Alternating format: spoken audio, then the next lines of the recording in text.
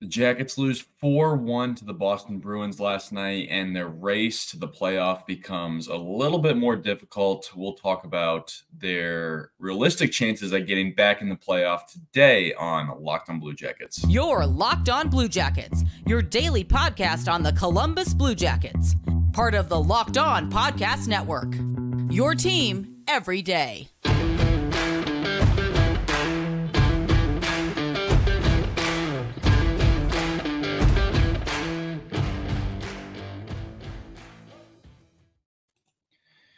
Welcome to Locked on Blue Jackets, part of the Locked On Podcast Network, your team every day. I'm your host, Hayden Heilshorn. Back with me soon will be my co-host, Jay Foster. I'm here to talk about the good, the bad, and the ugly of your favorite team and ours, the Columbus Blue Jackets. Before I get going, I want to say thank you to the Everydayer for making this your first listen every day. Locked on Blue Jackets is free and available on all podcast platforms. We're free here on YouTube and the SiriusXM app. Today's episode is brought to you by Gametime. Download the Gametime app, create an account, and use code LOCKEDONNHL or use code LOCKEDON for $20 off your first purchase with Gametime. Great ticketing app if you want to catch a game this year. Jackets lose 4-1 in front of a home crowd at Nationwide last night to the Boston Bruins. Obviously, going into that game, everybody knew it was going to be a tough game. The Bruins are good. They're tough. They're leading the Atlantic Division right now. One of the best teams in the league. In fact, they're leading the league now after last night's win with 52 points. That is passing the New York Rangers and the Vancouver Canucks, both with 51, and the Avs also at 51. So serious opponent in your building last night.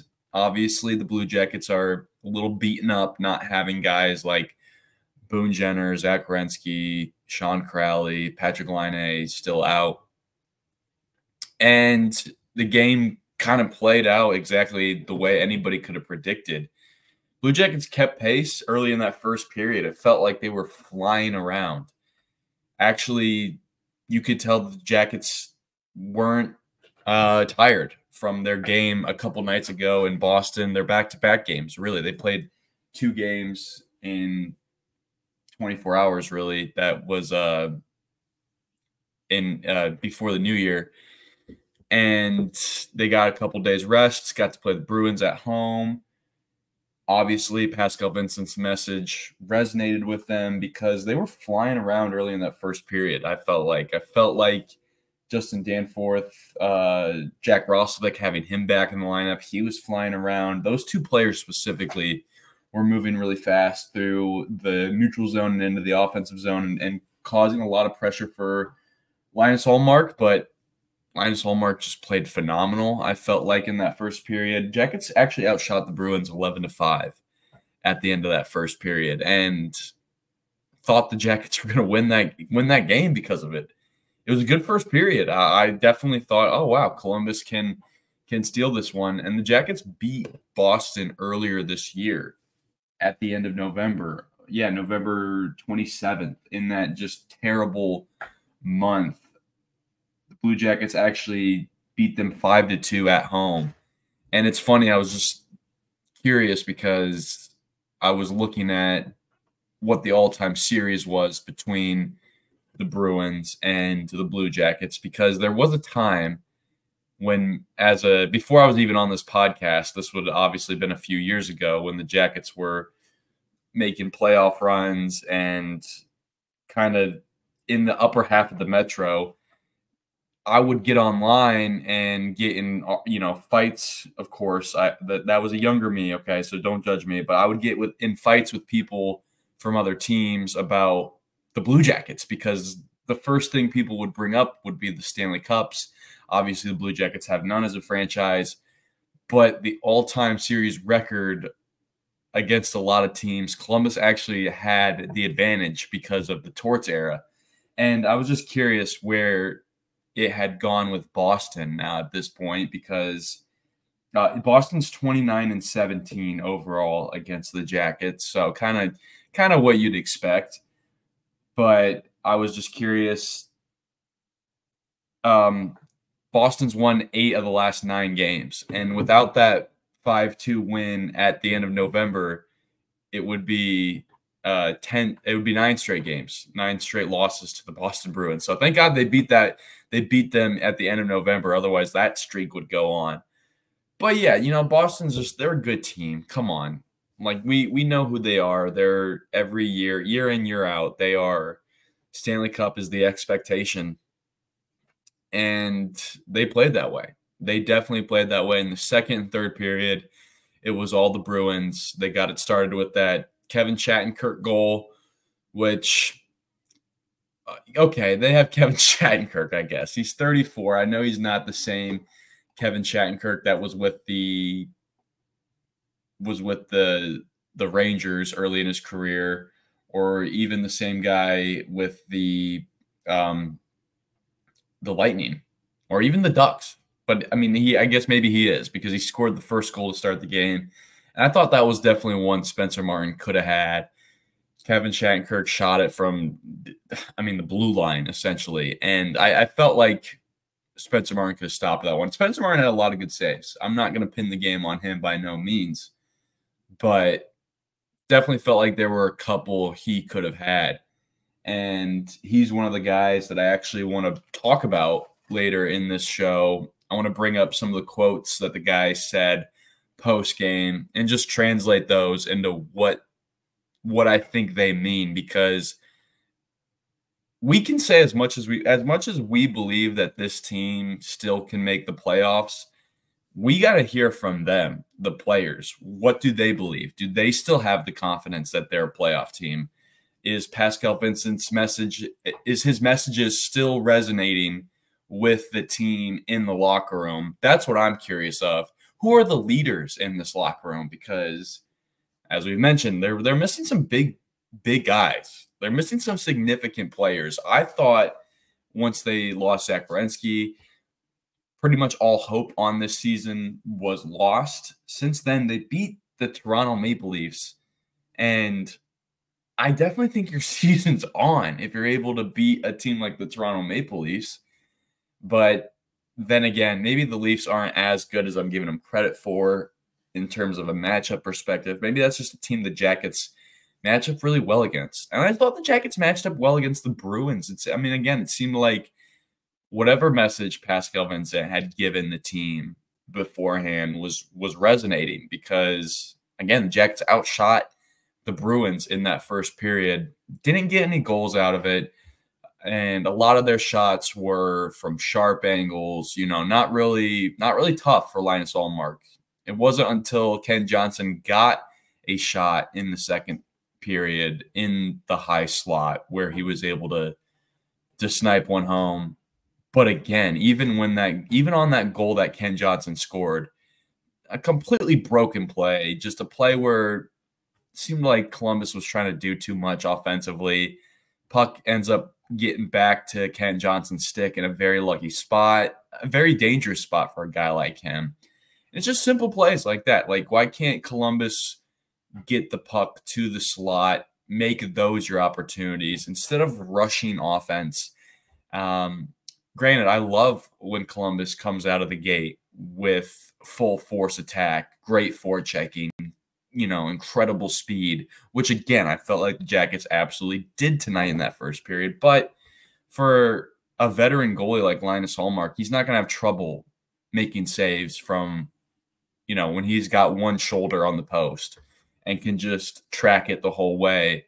It doesn't matter how close you can get in front of him. If you're not able to, curate offense in front of him and open up that goal, then you're not going to do anything. And credit the Bruins. Again, they were just patient, just waited till this game moved on a little bit, waited till they got power play opportunities. Their power play got a goal tonight, and it was from, they put bodies in front of the net. I believe it was Jake DeBrusk who redirected a shot in on Spencer Martin. Spencer Martin's not going to see that. That's not something that is the one goal I really don't blame him on. I also really don't blame him on the last one too, which was, there's 3 defenders. There's 3 Blue Jacket players that were in between that pass from, what's his face to what's his face. Doesn't matter. The like they're a good team. They're a really good team. They have a they look like they could be competing for a Stanley Cup again, as they did with, back when they had Bruce Cassidy as their coach. Obviously, Bruce Cassidy has moved on. It's Jim Montgomery, who is a guy that, again, has the Bruins right back at the top of the NHL, and they're a very dangerous team. So didn't expect Blue Jackets to win this one, to say the very least. I thought they could have won this one, but again, I think, if anything, it exposed in the second and third period just how much better of a team the Bruins play by playing simpler hockey. And I'll touch more on that here in a second on Locked On Blue Jackets. First, I want to talk to you guys about FanDuel. Well, it's week 18 of the NFL regular season. That means things are starting to wrap up. A lot of fantasy leagues are over. If your fantasy league is really creeping into week 18, then what are you doing? But anyway, if you're out of your fantasy league and you're just looking to have some fun in this NFL week 18, get in on the action with FanDuel. It's America's #1 sportsbook. Right now, new customers get $150 in bonus bets guaranteed when you place a $5 moneyline bet. That's $150 in bonus bets, win or lose, on your moneyline bet. It's an app that is super easy to use. There are many different ways to bet, like live same-game parlays. Find bets in the new Explore tab. Make a parlay in the Parlay Hub. It's the best way to find popular parlays and more. It's a very fun app, guys. And Browns fans, hey, this is the time of year where you're not really used to this. You're not really used to having a team this good. And make the experience even more enjoyable with FanDuel. Visit FanDuel.com/lockedon and make your first bet a layup. FanDuel, official partner of the NFL.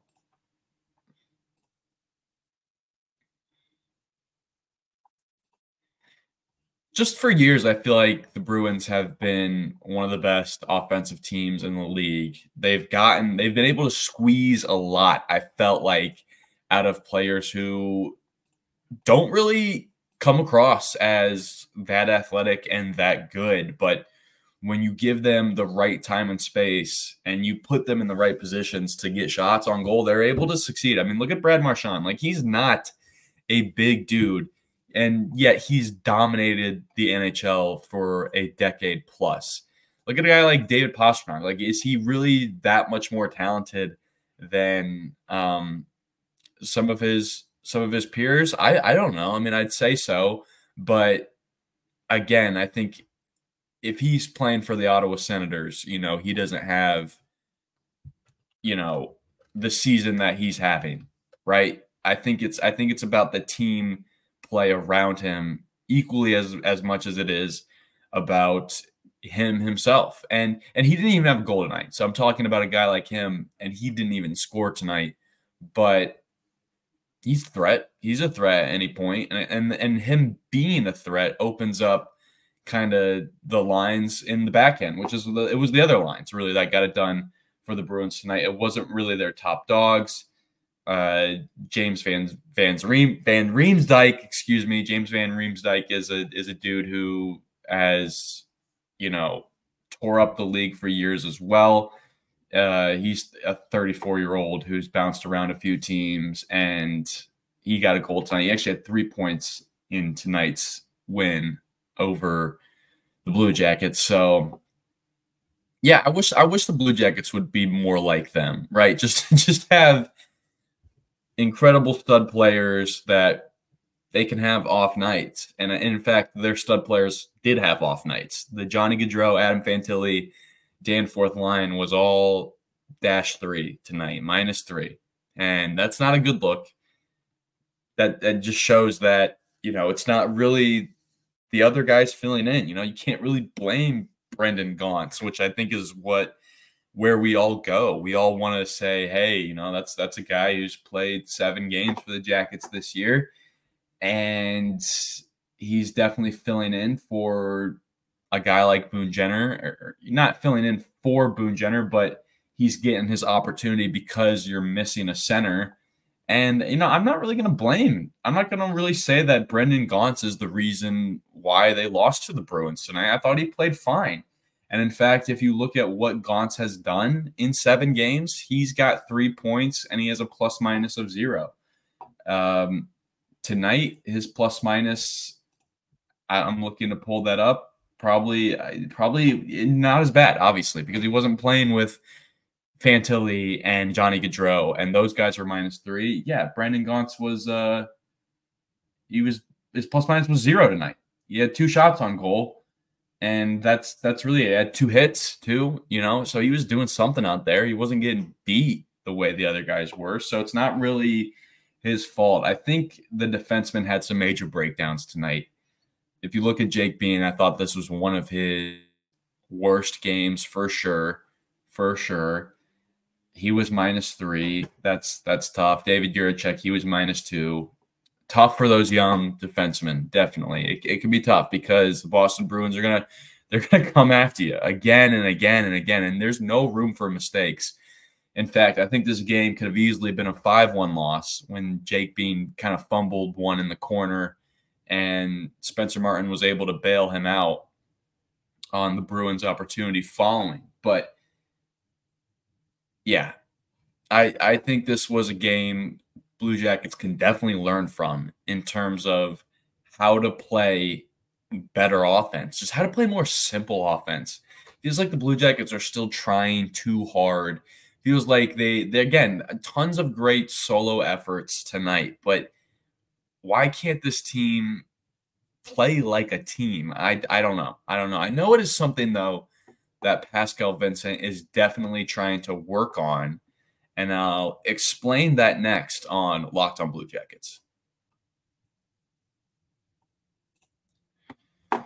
Well, the weather's getting colder, so it's definitely a good time to buy a ticket to a hockey game. I mean, if it's going to be cold, you might as well be cold indoors. Go to a Blue Jackets game this year, this January. They're coming up Saturday. They're playing the Wild at home. That's a winnable game, and it's a weekend game. And I would encourage you to look at Gametime. It's a very simple, easy app to use. It is an app that definitely doesn't frustrate me the way that other ticketing apps have when I'm trying to buy tickets. It's a super easy app. You shouldn't have to worry when you're buying tickets to your next big event. Gametime is fast and an easy way to buy tickets for all sports, music, comedy, and theater events near you. They have killer last-minute deals. They have all-in prices. They have views from your seat. They have the best price guaranteed. Gametime takes the guesswork out of buying tickets. I like their last-minute tickets. I love their flash deals. I love their zone deals where you pick the section, they pick the seat. It's, again, a super easy way to find and buy tickets for any kind of event in your area. Views from your seat, lowest price guaranteed, event cancellation protection. It's a great app to use. And as the weather gets colder, take a friend, take a date out to an event indoors. It's just a great place to go for, a theater event, comedy event, sporting event, anything that you can think of. Gametime probably has it. So again, take the guesswork out of buying tickets with Gametime. Download the Gametime app, create an account, and use code LOCKEDON for $20 off your first purchase. Terms apply. Again, create an account and use code LOCKEDON for $20 off. Download the Gametime app today. Last minute tickets, lowest price guaranteed.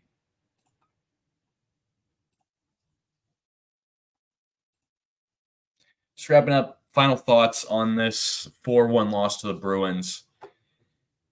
Tough one, obviously, not one that I expected them to win. The one that they could have won. They definitely could have won this game. There's no doubt about it. They beat the Bruins earlier this year, 5-2 at home. I know that was different. You had different players back then. I assume that when Patrick Laine was healthy, when Zach Werenski was obviously healthy, when Boone Jenner was healthy. Those are 3 huge players that you didn't have in your lineup. And Ivan Provorov was asked about that after the game by Aaron Portzline. He asked them, not having Jenner, Crowley, Werenski, did not having those guys catch up to you? He said, quote, obviously those guys are a big part of our team. There's great players here and everyone should step up. So he's, not really making that an excuse. And I felt like, again, Columbus, based off how they played in that first period, if they could have brought that same effort to the second and third period, and if they would have cashed in on a couple more of their opportunities, then they definitely would have won this game. They definitely could have won this game. Provorov touched on that a little bit. He just said bluntly, Boston was able to take advantage of their opportunities and we weren't. I felt like it was that simple. I felt like Columbus, it's still a good sign that they were able to create opportunities. Still very concerning that they're not able to cash in on those opportunities. And again, maybe they could have done a better job creating better opportunities. Like, I feel like if you watch that first period back, a lot of their shots on goal were from some sharp angled shots, not really high percentage scoring like areas. Like, they weren't finding shots from the slot, which when they did get Ken Johnson with some open ice, they were able to, score, which is like, what can they do to get more offense in that area? I'm not quite sure. I'm not quite sure what the answer is on that. I definitely think having Boone Jenner back would help. I definitely think having Patrick Laine back would help. But again, they don't have those guys, so they're going to have to figure out how to do it without. And yeah, I think Pascal Vincent's on the case. I think he is. I mean, and I was listening to his post game a little bit, and Pascal said that they talked about the culture the morning before that game. They talked about the culture of a team like the Boston Bruins and how they are able to play such great hockey. Pascal referenced that it's a lot of strong one-on-one efforts. Look at the Brandon Carlo hit on Igor Chinakhov, which I definitely thought could have been interference in that first period. Igor Chinakhov is screaming up the far left wing boards. Brandon Carlo is kind of battling with him with a loose puck along the boards. Igor is clearly trying to get the puck that is scraping down the boards and into the Boston Bruins zone. Carlo, who's 6'6", a lot bigger dude than Igor Chinakhov, who stands at just 5'11", he takes him out. He takes him out, and Igor Chinakhov is hurt. I believe he walked down the tunnel. He came back in the game, so that's good. Not a long-term injury there for Chinakhov, which is a good sign because he's been one of your hotter players this year. Definitely, as Jay has mentioned before, probably your most improved player on the year. And I thought that could have absolutely been a penalty. I thought that absolutely could have been an interference call. I'm okay that they didn't call it, but, and I didn't expect them to call it because the Blue Jackets, listen, I don't expect the Blue Jackets to get breaks from the refs. And I'm not even saying it would have mattered had they gotten the interference call. The power play still has not been the best this year by no means. And yeah, that's a good example though. What Brandon Carlo was able to do to slow down Igor Chinakhov, who is one of the Blue Jackets' better players. And it was just a simple play where he just finishes a check along the boards and takes him out. And I'd like to see more of that from the Blue Jackets. I mean, if you flip it, if you reverse it, if that's Erica Branson putting a hit on Jake DeBrusk, say, that probably gets called for interference because it's just that the referees, they have this bias. There's no doubt that the referees have this bias when they see a team like the Blue Jackets on the ice with a team like the Bruins. Just the jerseys, the logos, those things definitely form a little bit of bias, but you don't know unless you try. I'd like to see the Blue Jackets get a little more aggressive on D, but yeah, that's a good example there. Brandon Carlo, a fantastic player for this team, for the Bruins, who has been there. He's 27 years old. I believe he was drafted by the Bruins in the second round back in 2015. Yeah, so he's been with them his entire career, and he's obviously one of the more underrated defensemen of that team. He's probably maybe their best defenseman too, honestly. He's very good and made a very good play there that, again, I thought should have been called for a penalty. But again, back to the post-game, Pascal Vincent reference that Boston is good on the one-on-ones. They make simple plays. It was simple plays tonight. Not very complicated. They were able to cash in on that last goal, which was a 2-on-3. There were 3 Blue Jackets back-checking, trying to get back, and yet somehow that pass gets all the way across the ice and in the back of the net with 5 minutes left to play. 4 minutes and change left to play in that third period, but that made it a 4-1 game. It was definitely over by then. And Pascal said that they just don't force things. Like Boston, they didn't. I mean, you were watching the same game. Nothing was being forced. It all came naturally. They were able to be patient and just let Linus Ullmark wait out this team. Just make those simple saves on those guys in the first period. Flush out the Blue Jackets offense to the sides, and that worked for them. Blue Jackets could definitely take something from that, and they're going to have an opportunity against a team like the Philadelphia Flyers, who are not tanking. I should say they're tanking, but they're definitely falling down the NHL standings from where they started. The Flyers were at one point one of the better teams in the Metro. They have now lost 3 in a row. And they still have that first wild card spot in the Eastern Conference, but the Jackets are 11 points behind the Flyers, 10 points now behind the Capitals in the wild card. I still think your goal of cutting the wild card points race down to 5 points, if you can still, you have the whole month of January still. That was just the first game that went by, so it's no need to hit the panic button, hit the eject button, really. I mean, the panic button has been hammered since 2004 as a Blue Jackets fan for me. But no reason to hit the eject button again yet. I say again because during that 9-game losing streak this year, I was hitting the eject button on the season. Obviously, it was too early to do that. I mean, come on. It was too early. There's still time for them to claw back and get back in this thing. But that being said, it is starting to get later and later quicker. And if they don't beat the Flyers on the road and this becomes, they go 1-6 in their last 7 games or whatever. Yeah, the Blue Jackets are in the last 6 games, they have just 1 win. And if that becomes another loss on Thursday night, then yeah, I think we can probably pack the bags on this season, because if you can't beat the Flyers, who are losing, they've lost 3 in a row. I know they're a tough team. I know you haven't beaten them this year. They've lost in 2 outings against the Flyers. They lost at the beginning of the season, obviously on opening night, 4-2, and then they lost in the middle of November to end. It was the last loss of that 9-game losing streak, actually. On November 19th, they lost to the Flyers 5-2. If you can't overcome those 2 wins and you make it a 3rd straight loss to the Philadelphia Flyers, yeah, I mean, I can safely say the eject button on this season is safe. And speaking of which, the Blue Jackets are actually 11 points away from last place in the NHL, held by the San Jose Sharks.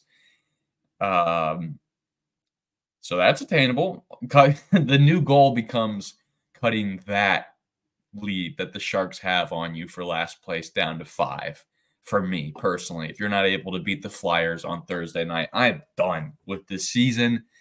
And again, not a lot of it. A lot of it, it really isn't the Blue Jackets' fault.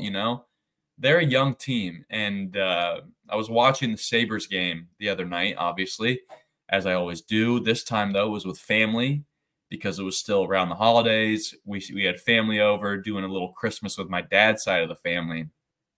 And my uncle walks in the room with the Sabres and Jackets on TV, and he's a Red Wings fan. He says, "Oh, is there any professional hockey on tonight?" And I'm like, "Oh, come on, dude. That's cheap. It's not fair. It's not really unexpected. Ever since I was a kid, my Uncle Steve would bully me for being a Jackets fan. He called them the Crappets, which hurt. It hurt, definitely. But it only fueled the fire, right? It only fueled the fire for me as a Blue Jackets fan. Like, come on. Like, win something. And here we are 20 years later, and they have one playoff series win, maybe 1.5 if you count that one against the Leafs. But I'm not going to. I'm not going to. It's the Leafs. Everybody beats the Leafs. All right. That's all we have for you today on this one. Tomorrow, we will be talking about the Flyers game. Yeah, we'll be just previewing that. Jay will be back, and it'll all be good. It is a must-win game. I'm gonna label that one that for the Blue Jackets. That's a must-win game. As always, thank you for listening to today's episode. Tomorrow, as I said, we'll be talking about the Flyers game, which takes place Thursday night in Philadelphia. Thank you to the Everydayers for making this your first listen every day. If you want to follow along with me on Twitter, I am there at HaydenH971. Jay is on Twitter at _JAKOBFORSTER. And the show is on there at LO_Blue Jackets. And if you have any comments, questions, or concerns, please direct those to us at lockedonbluejackets@gmail.com. Thank you once again for listening. And until tomorrow, make sure you stay locked on.